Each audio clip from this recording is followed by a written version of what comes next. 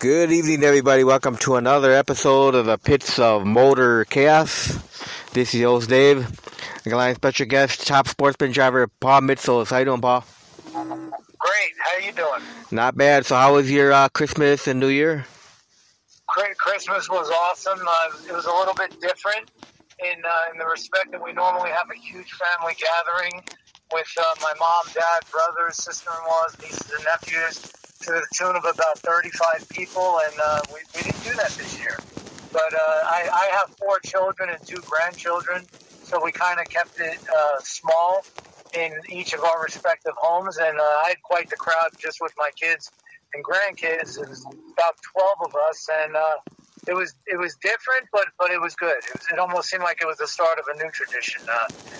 New Year's was quiet, and definitely looking forward to a better 2021 over 20, like everybody.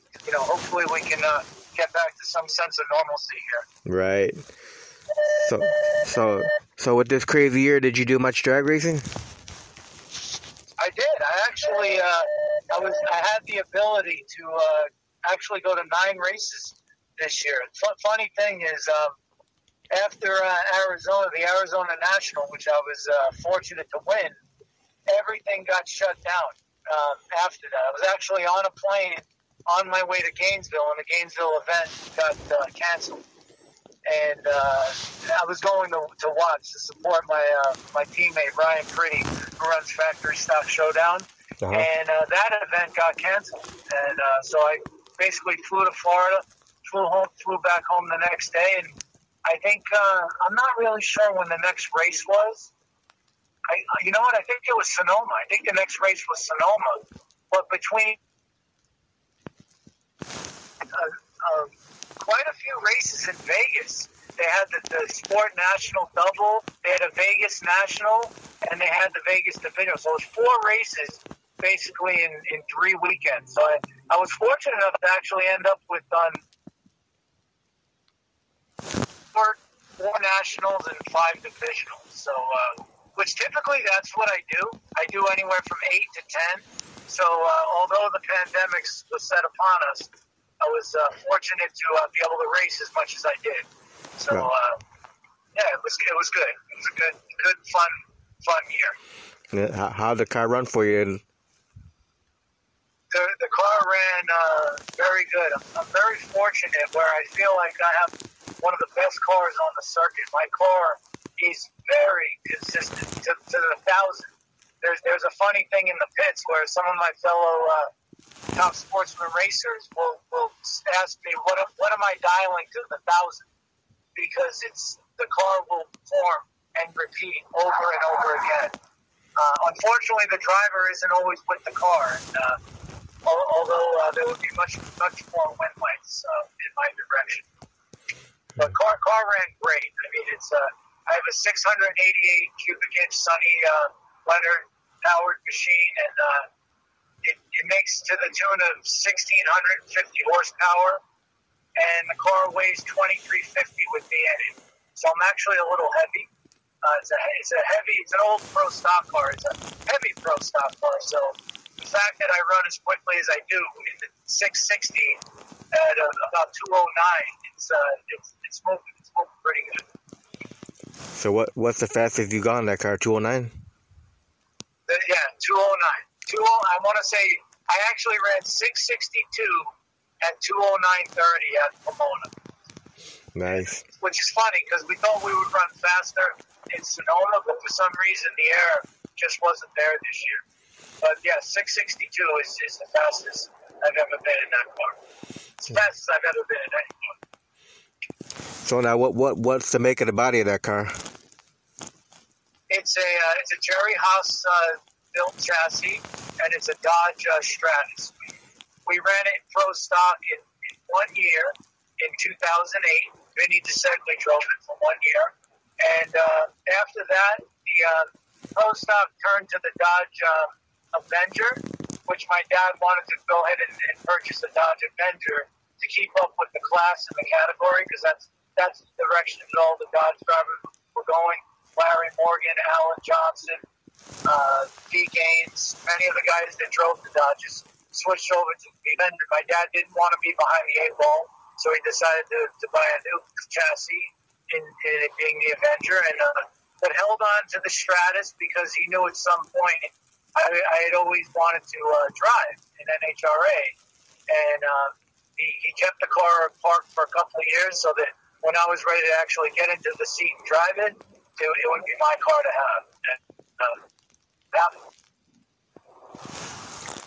So now, how did you get into drag racing in the first place? Was it your dad's fault? I'm sorry, say that one more time. The phone broke up. I said, how did you get into drag racing in the first place? Was it dad's fault? Yeah, I got snake bit like everybody else. My dad ran Comp Eliminator, not driving, but owning the team. Vinny DeSegli was the driver. We ran a 63 split window Corvette. We ran A-altered in it. And I traveled with the team, and I worked on the car. I would do the clutch. I was in charge of the tires, clutch, maintenance, and things of that nature. And I loved it so much that I wanted to be able to experience the things that Vinny experienced when he was driving the car and going through the events. And I'm a very competitive person by nature, and I just love the fact that being able to go fast, to be competitive, and really also the thing I love most about racing are the types of relationships that you build with the people in the pits. It's that's another facet of racing that is unbelievable, and until you experience it, you can't explain it. You can't realize exactly how special and important that is. So when I went to the Frank Hawley Drag Racing School, which was at Pomona. I don't recall the year I went, but I had a really tough time. I was basically in a super gas car. It was probably off the stop. It was like a 930 car at like 140 miles an hour. And the first run that you have to make in order to graduate, there's a series of runs. You have to do 200 feet, then you have to do 400 feet, then there's the 660, then the 1,000, then the quarter mile. You need to do each progressive one in order to license in a car. It took me 5 times to not lift my foot off the throttle to the 200 foot mark. It was very traumatic for me. It was very I got very upset. The first day I had to pay for extra runs because you're only allotted so many runs. Long story short, I was able to conquer it. Once I got past that initial jolt, which if you've never been in a race car, it's quite a shock. It's like nothing. It's faster than on any roller coaster anyone has ever been on. So had a tough time doing that. But once I actually got over the feet, I gained my license. I started I drove a friend's car in competition, which was it was probably an 880 car, 890, and then I basically did one event in that, and then after that I went. Funny thing, my first event I ever went to, it was a national open, and I runnered up. I went all the way to the final.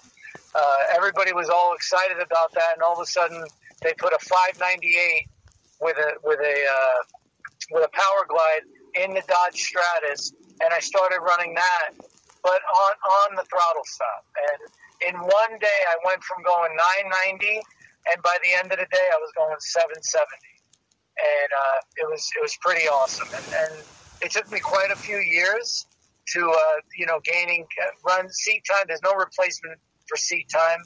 You want to go down the track as many times as you can so that you're absolutely comfortable. Anybody out there that thinks they can just do what, go from nothing, go from a street car to going 180 miles an hour, no way. There's no way that can be done, at least not smart and not safely.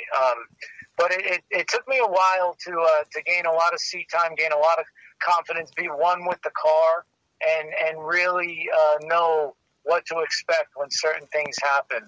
And now current day I'm going 660, so it's pretty awesome. But what's really interesting in being a race car, being able to drive a race car, is how everything slows down. Like just a year ago, I was consistently like 7.0s, And I went from going 7.0s at a $190, $192 to 660 at 210. And that's a big, big jump in a car. I mean, 4/10 of a jump and 20 miles an hour is huge. But the real funny thing that probably a lot of people can attest to, once you go from one speed to the next speed and it really gets your attention, it's interesting how it slows down. It's after the third, fourth run in the car, it feels no different than going a slower speed. It's really remarkable how the human body and the brain can react to and adapt to how much faster you're going. It's remarkable, actually. So now, Paul, after all the seat time you've had now, do you think you could get any better as a drag racer? And if so, how do you achieve that to get better? Yeah, the answer to that question is absolutely. I have gotten better, and the things that make a drag racer better is focus. Being able to be focused at the task at hand.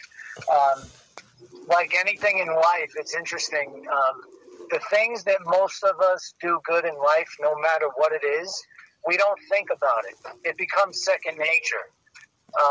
Becoming a really good drag racer is where you don't have to think. You just react. And you react to things in the right way. I found myself early on that the more I thought about the things I had to do, the more mistakes I made.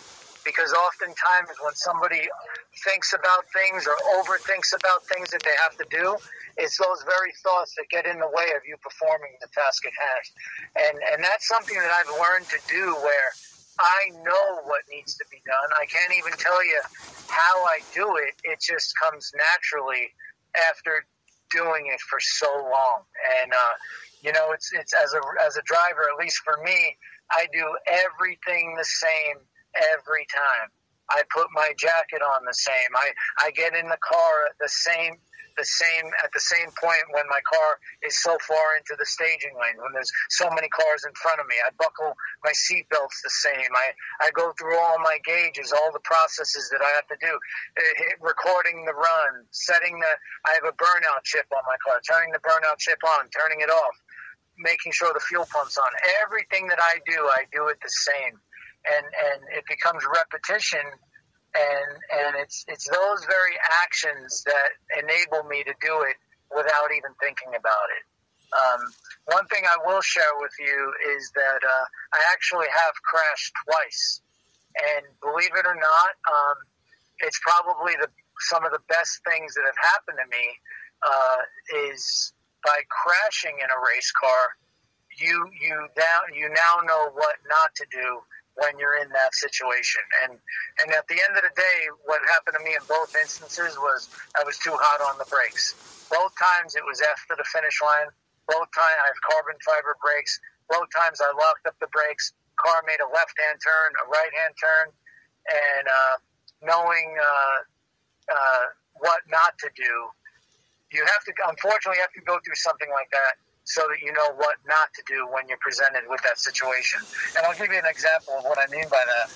Last year at the World Finals at Pomona, I happened to run, when I say last year, I'm talking about 2019.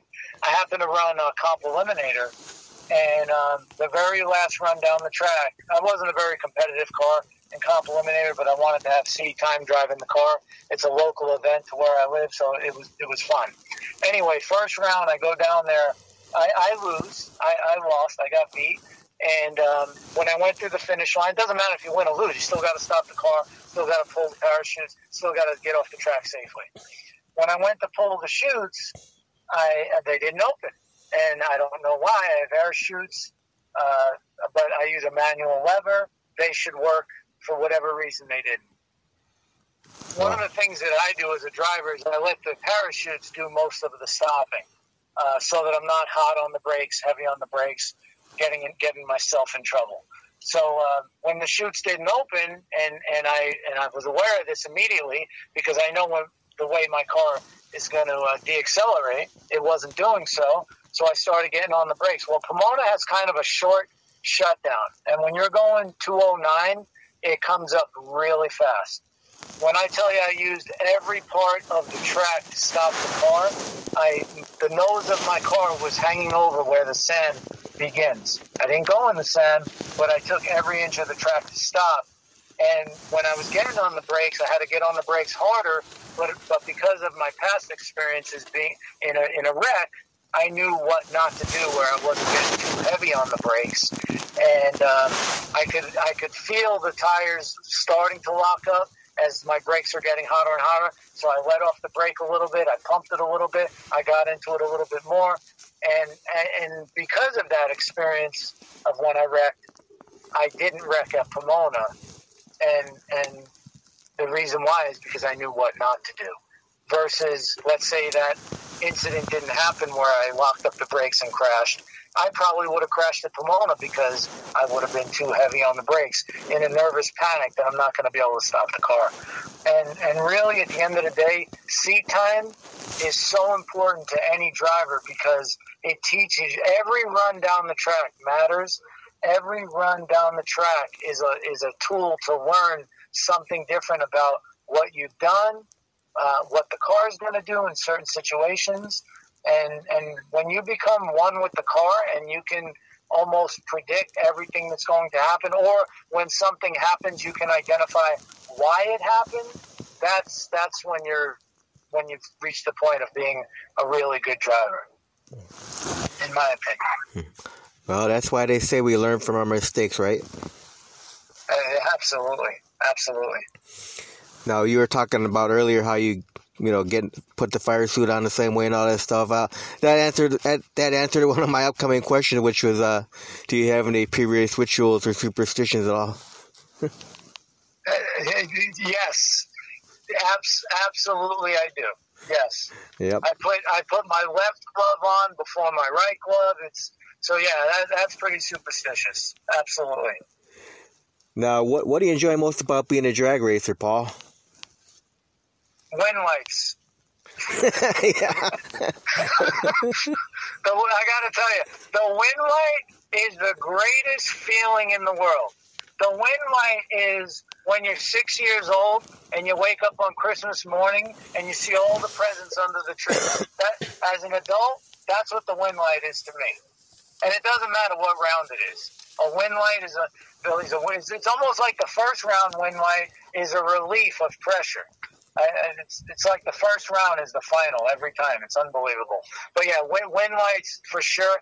But really, at the end of the day, and I say that a lot, I apologize, but wind lights, but what really makes it special is when the crew and say my family, my kids, my mom, my girlfriend, my crew chief, Ryan Pretty, when the crew comes and picks you up at the top end after I've rolled up the chutes and everybody's celebrating together. That is one of the greatest feelings ever. The first feeling is for me going through the finish line, seeing my wind light. The next is when everybody that's coming to pick you up expresses their joy and their happiness for what just occurred. Everybody works so hard to get the car to the track, the maintenance on the car, to go from A to B, and everything and all the hard work that's involved, and having everybody celebrate together for a great thing makes it all worth it, and it's an unbelievable feeling as a driver. Now, if I ask you what do you hate about drag racing, what are you going to tell me? Losing and the money? I'm not going to tell you the money because it's a money pit anyway. You're never going to make money at drag racing, But the biggest, what do I hate about drag racing is the disappointment in myself. When the reason I lost is because of me. And what I mean by that is, let's say we dial the car 665, right? And the car goes 667. Okay. It didn't run the number. Who knows why? It lost 7th thou and 60 foot, and that's why I was too slow at the big end. And that's okay. The first thing that I look at, and probably a lot of drivers do too, I look at the reaction time. if my car runs dead on and we lose the race because of my reaction time, that is the biggest disappointment for me. And that happened a couple times last year where my driving at the end of the year was a little bit erratic. And interestingly enough, the way you hold the trans brake button, how much pressure, not enough pressure, well, I'm not going to say not enough pressure, how much pressure you have on there has everything to do with the reaction time, in my opinion. If you're pushing that button so hard and you're murdering it through the steering wheel, that's not how I drive. So if I find myself doing that and I'm aware of it, I'll back off a little bit. But for sure, it's the disappointment in the loss at the hands of myself. All right, now, Paul, if you could have the drag race fans remember one thing about you, Paul, what would you want that one thing that they remember to be? Really, I'm a really happy person, and the fact that somebody looks up to me, and because I'm in a race car and they're not, makes me really, really happy. I don't even know if I answered the question. That's a dumb answer. Well, sorry. What would I want? What would I want them to remember me as a racer? I don't know. That's a tough question. I mean, I would say that I drove a really fast, good-looking car, and they enjoyed seeing me go down the track. I don't know. I don't know how to answer that question. I have to put some thought behind that. I apologize for that. No, that's all right. So how was your first time? You know what? Here. It just came to okay. me. Have fun doing whatever you do in life and do it to your fullest potential. Give it your all. Whatever you do in life, give it your all, no matter what it is. Be passionate about everything you do and give it your all. So you want fans to remember that you always gave it your all out there on the track? Oh, yeah. And I'm very passionate. For sure. All right, so let's go back to your first time ever going down a drag strip. How was that experience for you? Was it nerve-wracking? Very, very scary. Very scary, very nerve-wracking, and I wanted it to be over now. I wanted the finish line to come now. Yeah, it was an eternity, right? So I'm going down the track in a 9-second car doing 144 miles an hour, and it's an eternity. And it's funny now going 660 at 209 feels like an eternity. Isn't that something? Yeah. You'd think it would be the exact opposite. It's not. It's an eternity for me. You know, especially when I'm chasing somebody. Because forever and a day, I was always being chased, and then I would find myself, even though I can't move, leaning forward. The closer I'm going, like, come on! Hoping that the guy doesn't cross before I do. But now that I'm chasing people, it's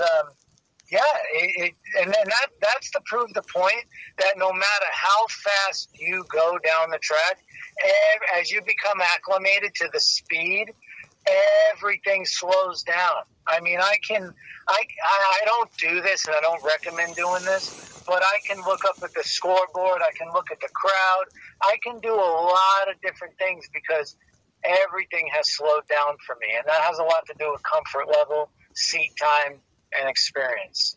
You know, and these are the guys that have a plethora of experience and know, you know, Justin Lamb.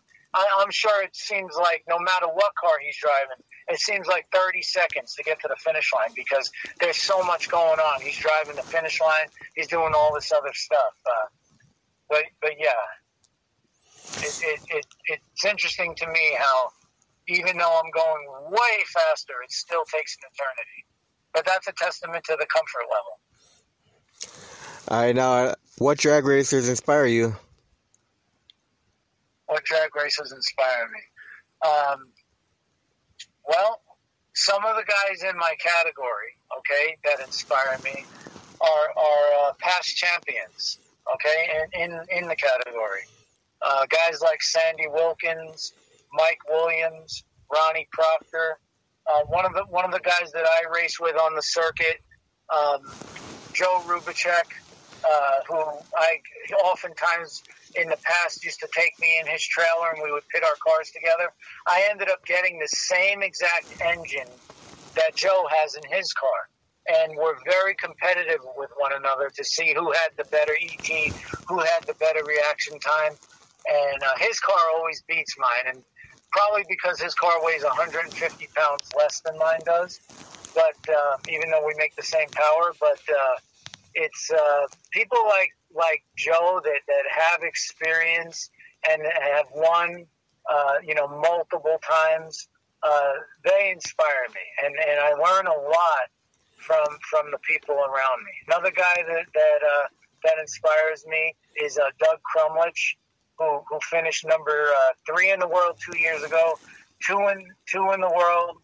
He finished third, second, and then he didn't have such a good year this past year, but he is a great racer. We've become very good friends. So a lot of the guys that race in the category. Now, how about on the professional level? I would say Jed Coughlin. Jed Coughlin inspires me. Yeah. All right, now who are all the crew members that keep that car going? My dad, Nick Mitsos, Ryan Pretty, and Kevin Holmard. Those are the guys that travel with us to the races. And then also guys that are in the shop. My engine build, the guy who maintains the car at the shop as far as the motor and the tranny and everything. His name is Dave Beckley. He works at our shop in Southern California, Mountain View Performance. So, small crew, but very, very, very important. Now, who are your sponsors?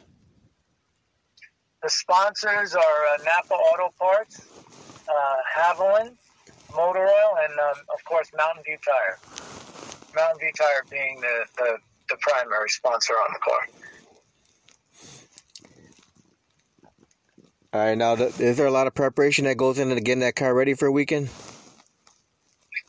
Not too much. I would say the first thing that we do is make sure that the valve springs are good. It's we have fresh oil in the car at pretty much every event, and the tires we get about 100 runs on them. The motor, which we're actually refreshing right now in the off season, the motor will get about 80 runs on it.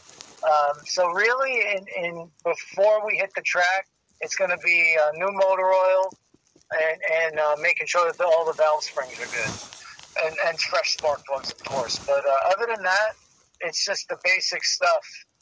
Batteries charged, parachutes packed. Obviously, we have fuel in the car. Not too much maintenance in between events. It's more in between the rounds. That we're doing stuff. Now, will you guys be doing a lot of maintenance on the car in off season? Yeah, well, we like I said, we're refreshing the motor right now. I had about 80 runs on it, so it was definitely time for that. It's all in pieces, getting ready to put it back together. We're sending out the transmission to get redone, and the rear end is good. It's all about the engine and the transmission. Other than that, everything is good on the car. The car works. It's deadly consistent. If it ain't broke, don't fix it. So we're not going to be changing other things. We're not going to be looking to go faster, although it might go faster because the engine's going to be refreshened. And new tires, basically. The tires I have on the car serve their purpose, and then we'll have new tires on the car. But basically just motor and trans is were the major things in the off year. All right, now, Paul, do you have any favorite tracks to race on? I do. I love racing at Vegas, and I love racing at Sonoma. Really, really, really do. I want to win Vegas, and I want to win Sonoma. I want to win at every national event track in Division 7. I've done Pomona and I've done Arizona. But I really do love racing in Sonoma, and I do love racing in Vegas. And part of the reason is I just love the facilities. They're great facilities. We have a lot of fun in the nightlife, going out to dinner and restaurants and stuff like that. Those are fun cities to be in. And really, for me, I love the tracks too because I love the grandstands, the way they're set up, and I also love the long shutdowns. It's not going to be a problem stopping it at either track, whether you have parachutes, you don't have parachutes. It's a non-issue. So that has a lot to do with it too. Is feeling. Knowing that I don't have to worry about that. Not that I'm a worrier, but it's nice to know that you got plenty of time to stop. Now, do you only do quarter-mile racing? I do. I have done 8 mile before, but that's usually because of weather reasons. For instance, in Fontana, it'll often get very, very windy, and they'll narrow the race down. They'll shorten it to 8 mile because of the issue of the wind and the faster speeds and issues occurring at the top end. But I've never had the luxury of going to like a Midwest 8 mile race.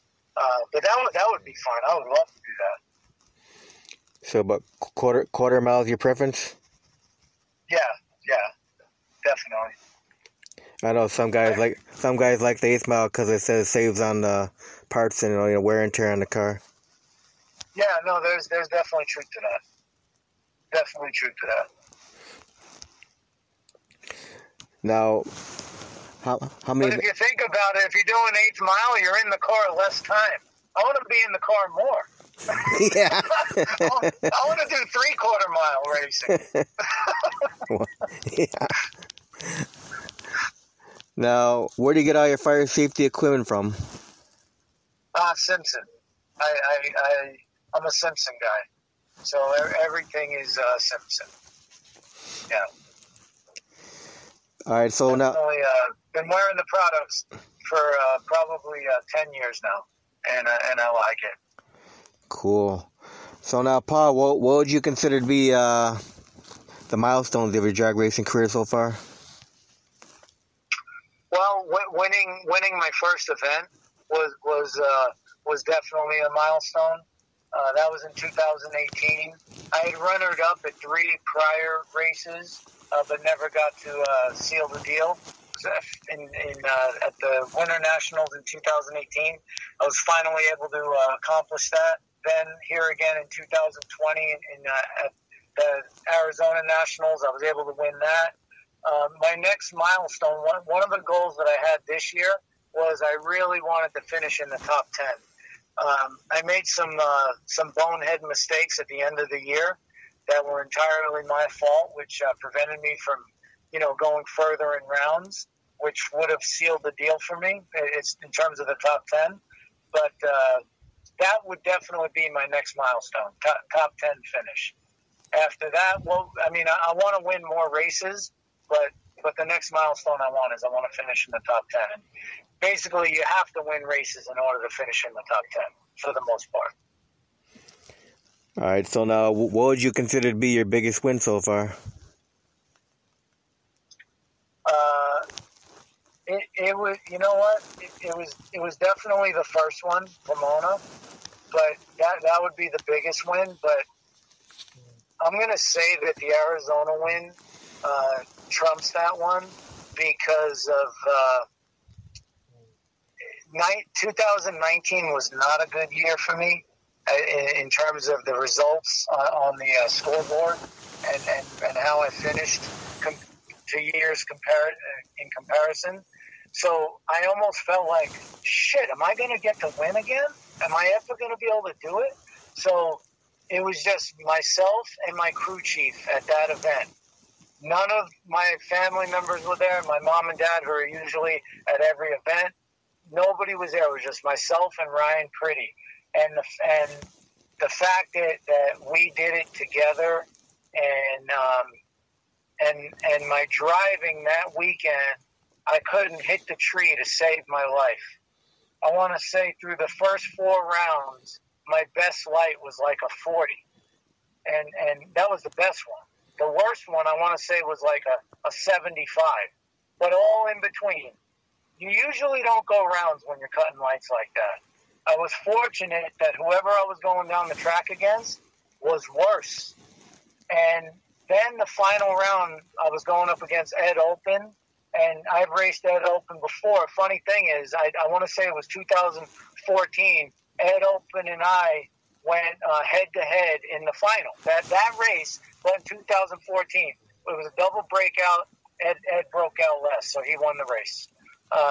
So it was, in a sense, it was a rematch of that race. I had never raced Ed at another race. Oh, maybe I did. I had never beaten Ed before. So now I'm going into the final round against Ed Open, who I have not beaten before. I want to say we've raced either 2 or 3 other times, and he's beaten me every time. Ed Open is normally high teens, low 20s on the tree. And I'm going into this round like, wow, I have not cut a good light at all the whole weekend. There's no way I'm going to beat him if I'm cutting the lights that I've been cutting. So I went up there. I took my sweet time doing everything. I focused as hard as I could possibly focus. I went 003 on the tree to, I think, his 21. I think he went. And I caught him at like 1,100 feet. I lifted off the throttle, and I took the wind strike by, I think, 300s. But that, for me, was better than Pomona because of the way the weekend went. Plus the fact I only had 1 qualifier to get in because we only had 2 qualifiers to begin with.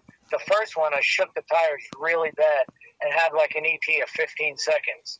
So the next run, we set up the car really, really soft. We put a brand new set of tires on the car, went down the track. I went like a 671. Not even close to what the car's potential is. The next round, I don't remember exactly what we dialed. I want to say we dialed like a 63. I ran a 63. I was dead on. After not being down the track clean 1 time. So for us to overcome the obstacles of the car, the tires, the reaction times, and to have it all come together for that final round where everything was perfect. The car would have ran dead on if I didn't lift. I was 003. Everything was perfect. So it was the absolute perfect storm. So for us to overcome each and every one of those obstacles, not that I have a lot of wins, I don't, but that one definitely beats the Pomona one. Wow. So now, outside of drag racing, do you have any other hobbies? Do you have time for any other hobbies at all? I do. I'm real into exercise and fitness. It's really important to me to be in really good shape, to eat healthy, to look healthy, and to really feel good about myself. So fitness, exercise and fitness is really important. I also like to mix music. I used to DJ in high school, and I still mess around with that. I have a home-built gym at my house. I don't belong to a gym, so the fact that all these gyms are closed up, I don't care. I have the perfect gym at my house, and I've turned it into a music studio. It's like a dance club / gym, and it's awesome. It's my little man cave. So, but I would say that's it. Other than that, it's all about the family. I have 4 children, and spending quality time with my children, my girlfriend, and I like to cook. So I have a few hobbies other than drag racing. I don't have all my eggs in one basket. So what's your favorite genre of music? Hip-hop. Hip-hop for sure. All right, now do your kids and grandkids and girlfriend, they all like drag racing? They do. Thankfully. It would be very painful if they didn't. It's very important to have the support of all involved, because if you didn't, you couldn't be there mentally and emotionally all the time. You just couldn't. it'd be impossible. If a driver is with somebody that hates racing, it's not going to work. It's not going to work for that guy when he's in the car. It's just not. You know, it's very important to have the support of all people around you. All right, now since you said you love to cook, what's your favorite food to cook? Italian. Definitely Italian. So Italian's your favorite food to cook? Chicken Parmesan. That's your favorite food to cook and to eat? Yeah. Italian is your favorite dish to eat? Yeah, and I think Mexican food is my favorite dish to eat. But I leave that to my girlfriend. She's really, really good cook as well. And I love to make soup. I love making soups. Problem is, it's not so cold in California every day. So every time it's cold, it's soup day. Yeah. So what's your favorite beverage to drink? Iced tea. I don't drink alcohol, so I'm big on iced tea. Definitely iced tea. Every restaurant, it's iced tea. And P.F. Chang's, by the way, has the best iced tea out of any restaurant I go to. All right, so they should be your sponsor. Exactly. No, you know who should be my sponsor? Starbucks. Because I live at Starbucks. That's funny. So what's your favorite movie of all time? Believe it or not, this is going to sound weird. The movie Ghost. I love the movie Ghost. Oh, yeah, that's a good movie. Yeah. Yeah, that one is special. Yep. How about you? What's your favorite movie? I like A Few Good Men. Okay. That was a good movie. Robert De Niro. Yeah. Oh, there's so many famous people in that movie. There's too many to name in that movie. I love Goodfellas too. Yeah, that's a good one too. Yeah. Now, what was your favorite cartoon growing up as a kid? Favorite cartoon? There's a couple of them because it's different eras. Like as a real little kid, I would say Tom and Jerry. As a little bit older, Scooby Doo. All right. Now, what's been your most embarrassing moment out on the track? Crashing. I don't know if you consider that embarrassing or not. Well, it is. But you ready for this? Go ahead. I'm gonna give you one. My most embarrassing moment, and this is a good one, happened the last time I was down the track this year. You ready? Yeah.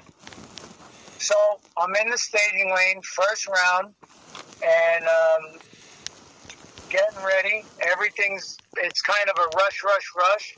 I get up there, we do our burnouts, I back up, and, let's fast forward. Stage the car, the other car leaves, I leave, I know I had a good light, I launch. As soon as I launched, I didn't even get to the 60-foot cone, right?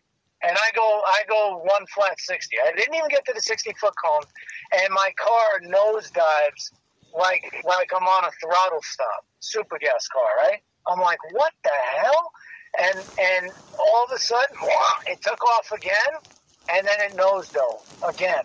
It was like on and off the throttle, but it wasn't me. I didn't do nothing. Wow. So then so I pedaled it. Nothing happened. I just shut it down. I went down the track. I think I went 14. I lost. It's funny. My opponent dialed 745 and went 746. I thought I was praying they were going to break out, but they didn't. Anyway, so as I'm coasting down the track, I couldn't even get off the track. They had to come push me with the quad. Anyway, they get me off the track, and I'm going through my head, what the hell happened? And my crew chief gets on the radio, did you blow the motor? And I go, no. And as soon as they push me off the track and I come to a stop, I said, oh my goodness. You ready for this one? Go ahead. I forgot to put gas in the car. I ran out of gas. So it's not that it was an embarrassing moment like nobody knew. But when my crew chief came and picked me up, he goes, "Damn, I hope you didn't blow the motor." I go, "Ryan, I ran